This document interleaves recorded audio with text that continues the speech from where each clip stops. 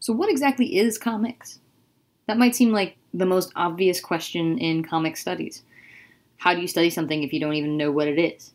Well, it turns out the answer to that question is pretty complicated. As you've read in Understanding Comics, Scott McCloud has a pretty famous definition, and it's become really influential and quite well known even outside of people who study comics. What I'm going to do today is start with McCloud's definition, but actually also give you a couple of other competing definitions of comics. We'll see that something that seems really easy and obvious is actually a lot more complicated than it looks. Now, what I'm going to do for each definition, including McCloud's, is show a couple of examples of different forms of art and say whether or not they count as comics under this definition. So, as you probably remember, Scott McCloud's definition is that comics is juxtaposed pictorial and other images in deliberate sequence, intended to convey information and or produce an aesthetic response in the viewer. Well, let's break down this definition a little bit. So here are the examples. We'll talk more about these when we talk about comics in prehistory. So this medieval manuscript here, under Scott McCloud's definition, that counts. We've got juxtaposed images. Little Sammy Sneeze by Winsor McCay, again, juxtaposed images. The Bayeux Tapestry, he counts these images as juxtaposed, even though there's not traditionally what we consider panels. Far Side, even though a lot of us think of this as comics, for him it doesn't count. It's a single image, and therefore it is a cartoon and not comics. Rudolf Topfer, his illustrations count, even though there's no word balloons or anything like that. The idea that single-panel cartoons don't count really bothered another critic by the name of Robert Harvey. In an essay called How Comics Came to Be, Harvey gives this definition. It seems to me that the essential characteristic of comics, the thing that distinguishes it from other kinds of pictorial narratives, is the incorporation of verbal content. I even go so far as to say that in the best examples of the art form, words and pictures blend to achieve a meaning that neither conveys alone without the other. To McCloud, sequence is at the heart of the functioning of comics. To me, blending verbal and visual content is. So what counts for Harvey?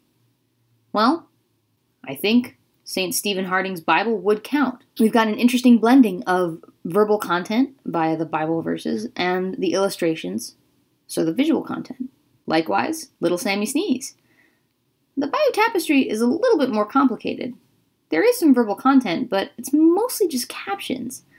Titles over a few spots. I'm not sure it would count. For Robert Harvey, single-panel cartoons can count. His argument is that because the joke isn't funny with just the picture, or just the title, but requires them working together, they count as comics. And likewise, Rudolf Topfer would work under Harvey's definition. So, there's two definitions. Here's the third. This is David Kunzel in his book, The Early Comic Strip. Now, unlike McCloud and Harvey, who have kind of holistic definitions, Kunzel has a checklist. He says, 1. There must be a sequence of separate images. 2. There must be a preponderance of image over text. 3. The medium in which the strip appears, and for which it was originally intended, must be reproductive, that is, in a printed form, a mass medium. And 4. The sequence must tell a story which is both moral and topical. Well, what counts for him? Well, not St. Stephen Harding's Bible.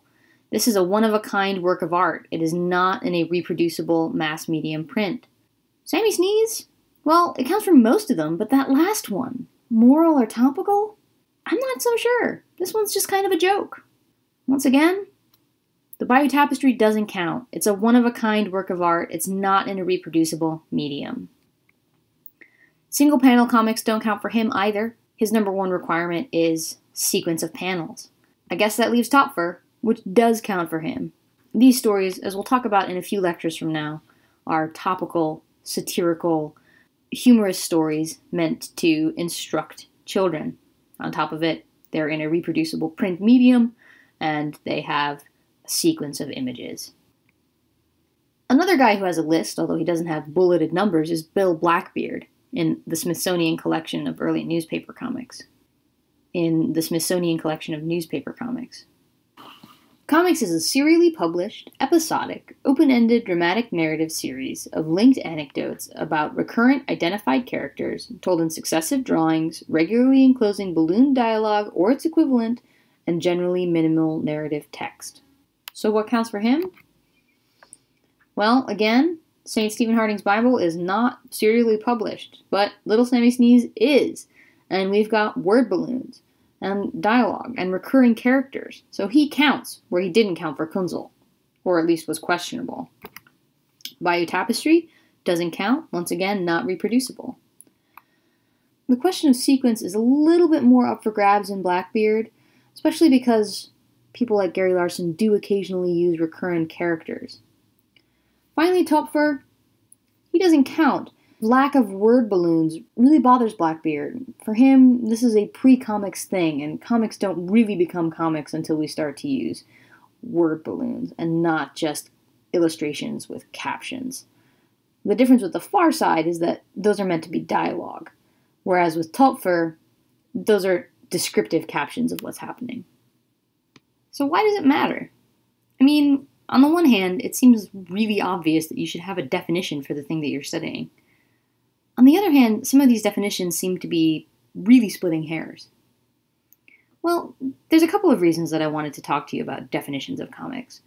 One was to show you that even though Scott McCloud's definition is really influential and important, it's by far not the only definition of comics, and a lot of people actively disagree with him. The other one was to have you think a little bit about how people go about defining comics. It turns out we tend to think that definitions, especially in the dictionary, are the be-all, end-all truth of how things mean and what things are. But the people who define things, they have their reasons. All of these guys who I've just quoted, their definitions of comics come as much from what they want comics to be as what they think comics are. There's a kind of political or purposeful aspect to their act of defining.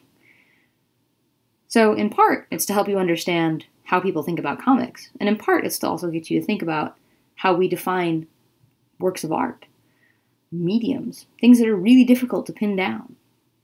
Speaking of art, next time we'll look at visual rhetoric, or how images make meaning.